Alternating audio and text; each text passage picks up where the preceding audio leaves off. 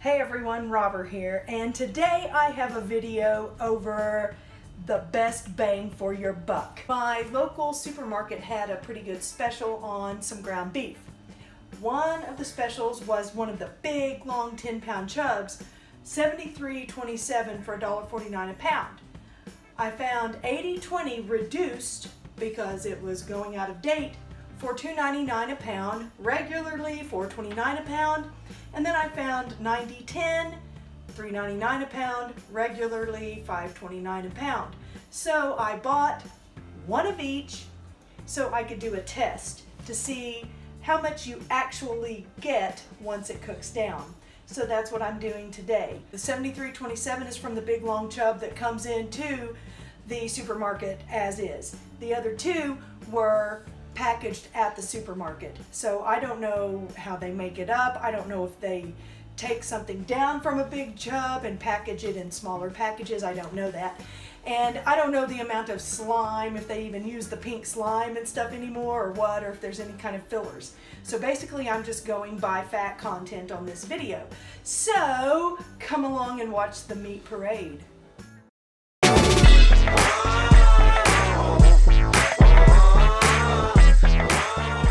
This is 1 pound, as you can see right here, of $73.27 ground beef.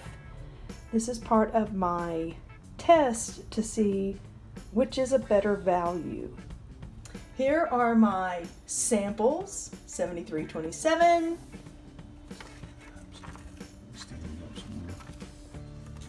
and my $80.20, and my 90/10. I pre-weighed these all to be 1 pound each, and I have for you the corresponding prices and all the fun information, so here I go. Okay, I'm gonna brown up this ground beef, and when it's finished browning, I'm going to strain off the fat, and then I'm going to measure how much liquid fat is in a measuring cup for each 1 pound portion of ground beef. Okay, here is the $73.27, the $80.20, and the 90/10. Here is the ground beef browning up. This is the 90/10, and you can see just by looking that there is considerably less fat in there. The $73.27 and then the $80.20. Okay, so I'm going to be anxious to see how much actual fat pours off and how much meat we have remaining after this. I have consistently cooked all 3 pans of meat between 6 and 7. Now, of course, the pans are not the same types of pans, so I don't necessarily have consistency there, but I do have consistency with the temperature and stuff. I've got the ground beef all browned up. I'm going to strain it all for 1 minute each, so that's kind of a similar thing to where all of the fat is drained off for 1 minute, so it's all kind of a consistent thing. Then I'm going to measure how much fat is left over, and then I'm going to measure how much meat is actually left over. I'm going to start here with the $73.27.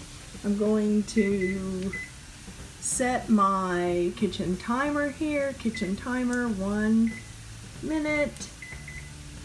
And then once I get this poured in, I'm going to start the timer.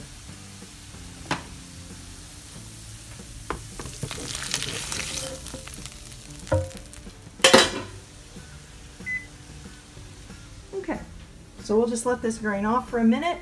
Then I will pour off the grease and put the meat in another bowl. Here is the grease that is left over from the $73.27. Not very much, but I'm going to go ahead and pour it in this. So, and I'm just going to pour it out. I'm not going to try to, you know, get it all out. Just kind of let it run off for a minute. And I'm just going to mark, I think, on the cup, the measuring cup, how much if it doesn't get to an actual level. Okay, so you can see where it is here. So I'm going to put this down on here, and I'm just going to make a line right along here. That's about 1/8 of a cup. For the $73.27. Here is the $80.20 I'm going to pour off. Start the kitchen timer. Let it sit for a minute. Just let it drain by itself to be kind of consistent across the board. And then I'm going to measure the fat and then put it in a dish and then measure and see how much ground beef we have left. Here is the 80-20. There's just a tiny, tiny, tiny bit. I don't even know if we'll be able to get enough in there to even make a mark.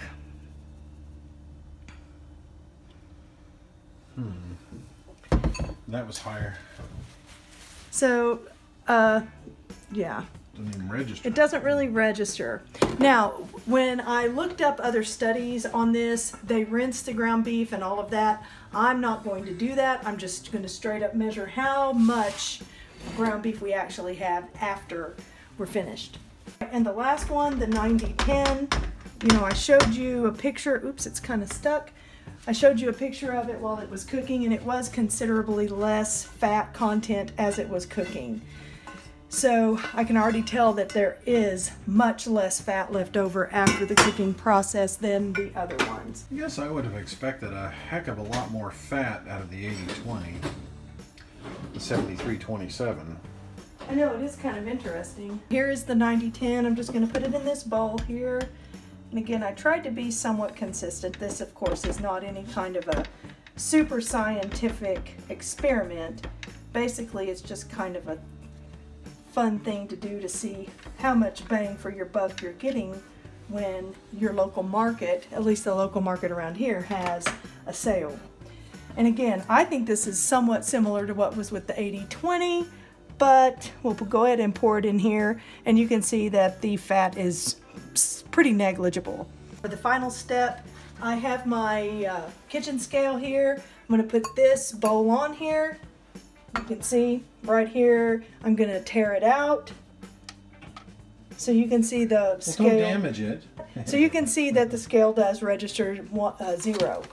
So this is the 73-27, and so we have 10.4 ounces of cooked ground beef. And you started with 16, right? And of course I did. I started with 1 pound, which is 16 ounces. Okay. So this is 10.4 ounces.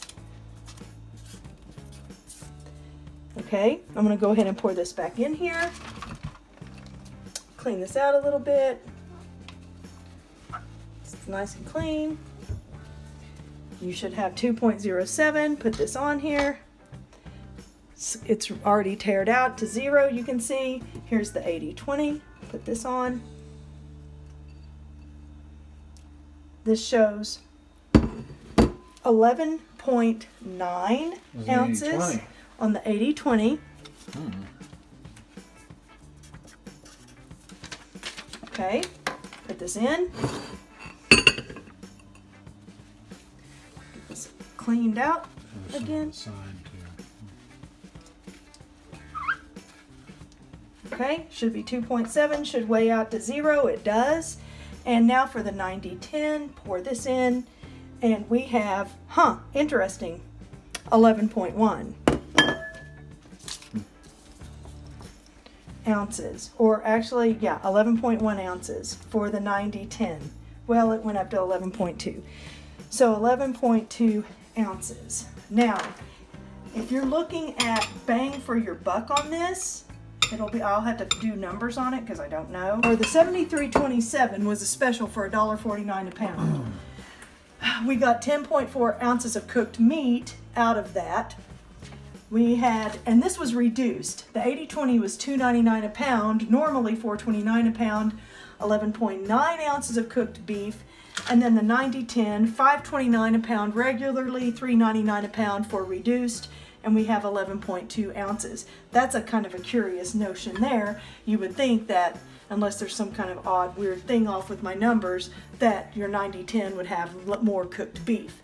Okay, 1.49 divided by 10.4. Okay, that's coming up to 0.143. Okay, 14 cents an ounce for the 73-27. Okay, so the 80-20, I had 11.9 at $2.99. So $2.99 divided by 11.9, that is 0.251. So 25 cents an ounce.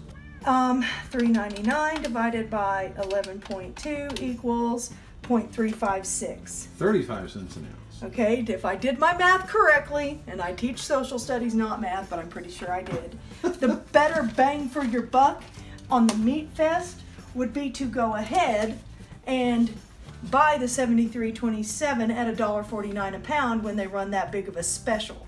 I've always had people say, you're wasting your money when you buy 73.27. Because you're buying so much fat. Because you're buying so much fat. But, you know, this isn't a scientific study. It was just me, you know, trying to figure out, hey, let's see if this really is a real thing. The reason why we picked up all of this ground beef is because we want to can it. I like to, as I've said before in videos, if I find cheap meat, I love cheap meat and I cannot lie, and I buy it like crazy. Fortunately, we have a freezer right now, and you other canners can't deny. You other canners can't deny. So I usually buy it up as much as I can afford, put it in the freezer, and then on one Saturday afternoon, I give it a can. And so I bought 80 pounds worth of this $1.49 ground beef that I'm going to be canning. I do not know, again, how my supermarket processes the other ground beef that was in the individual packages.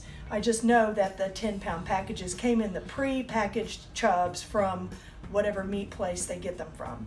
I don't know what kinds of meat they use to grind up and make their own ground beef, or even if they do it. I only know 73.27, 80-20, and 90-10, and that's what I base my experiment on. So my results are buy the cheap meat. Each of you doing a taste test to see which one of these ground beefs has the best flavor. He's going to start with the 73.27. That's right, because no matter how much you save or whatever bang you get for your buck, if it tastes nasty, then well, you shouldn't be buying it. Well, true, but if you're mixing it with something like chili, can you tell? This is 73.27. Does it feel fatty to you? No, but like a lot of ground beef, it's got that little bit of chewiness to it because of the, you know, gristle and stuff that's in it naturally. Let me see. This is the 80-20.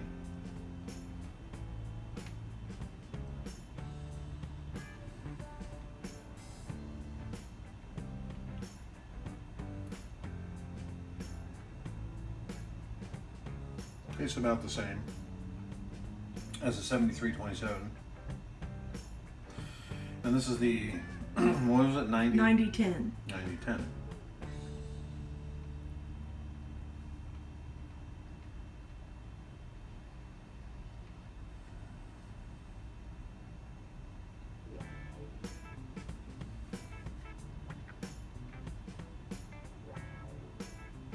Not as chewy as the 73.27, and it does taste a little bit more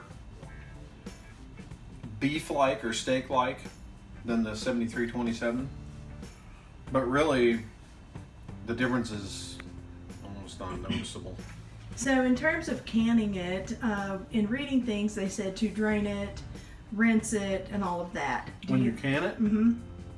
They went ahead and said give it a rinse with some hot water to rinse some of the fat off, because you don't want to can any meat with that high of a fat content. Why? Because of the fat content. I can't imagine canning ground beef without any fat in it. I mean, because when you go to heat it up, you rely on that fat a little bit to, you know, in reheating and cooking and things like that. So, I don't know, to me, canning ground beef without any fat in it, you know, rinsing all the fat out of it would be kind of not fun. When we've canned ground beef before, one time we cold packed and one time we hot packed it. You always wind up with a little bit of fat on top of the meat in the jar, and I thought that was, in a way, I guess I just thought that was normal. I'd have to look up and find out. Maybe there are some of our viewers who can tell us what the advantage is to canning it without the fat and why you'd want to rinse it, because that would seem to me to take away some of the flavor. But then maybe the fat goes rancid. The less fat would make the canned meat last longer, because the fat would would spoil before the meat. Maybe so. Anyway, let's see what our viewers know. Maybe you can tell us. Thanks for viewing. Please like, subscribe, comment, all that fun stuff. And feel free to reach back to us with any questions about anything you've heard.